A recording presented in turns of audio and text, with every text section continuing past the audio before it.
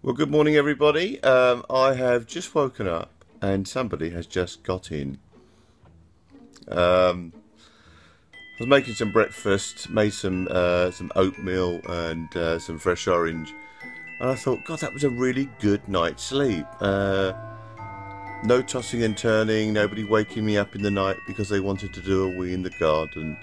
And I thought, brilliant, he slept on the couch. And then suddenly I heard the key in the door. Guess who just walked past me? Been out all night again, clubbing. I don't know what to think, but he's chewing his jaw and he's just logging onto the internet whilst I'm getting ready for work, which is not an encouraging sign.